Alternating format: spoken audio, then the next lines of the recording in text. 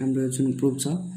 2cosθ+1 times 2cosθ-1 times 2cos2θ-1 equals to 2cos4θ+1 यसलाई हामी LHS बाट RHS पनि प्रुफ गर्न सक्छौं तर RHS बाट LHS प्रुफ गर्न सजिलो भएकोले हामी RHS बाट LHS देखाउँछौं सो गिभ्सन अब हामी taking RHS we have 2cos4θ+1 ठीक छ अब हामीलाई इक्वल्स टु 2 जुन यो cos4θ छ यसलाई हामी cos 2 times 2θ लेख्न सक्छौं +1 यो हाम्रो फर्मुला छ cos2θ equals to 2cos2θ-1 यसकै टर्ममा यसलाई लग्ने हामीले equals to 2cos2θ 2cos2θ-1 +1 अब यो 2 ले मल्टिप्लाई गर्ने 4cos2θ-2 +1 अर्थात 4cos2θ-1 अब यो हाम्रो 2cos2θ2 को होल स्क्वायर लेख्न सक्छौं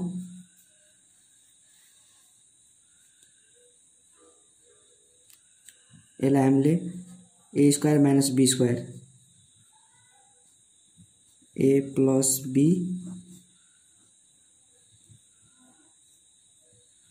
a minus b लेख्न सक्छौं जुन हाम्रो यो टर्म छ त्यो हामीले यहाँ निकालिसक्यौं अब हामीले LHS लाई फेरि रिड्युस गर्ने अथवा फेरि फ्याक्टर गर्ने हेरौं इक्वल्स टु यसलाई त्यस्तै छोड्दिने यो हाम्रो आइसकेको टर्म हो अब यसलाई 2 यो cos2θ छ यसलाई 2cos2θ-1 +1 ठीक छ यसलाई जस्ताको त्यस्तै 2cos2θ-1 equals to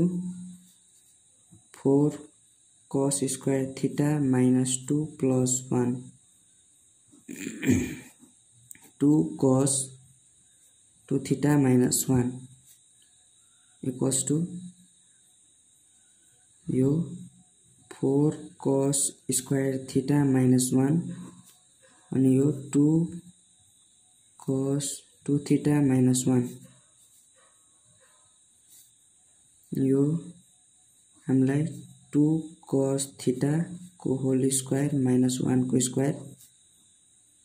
2cos2θ-1 equals to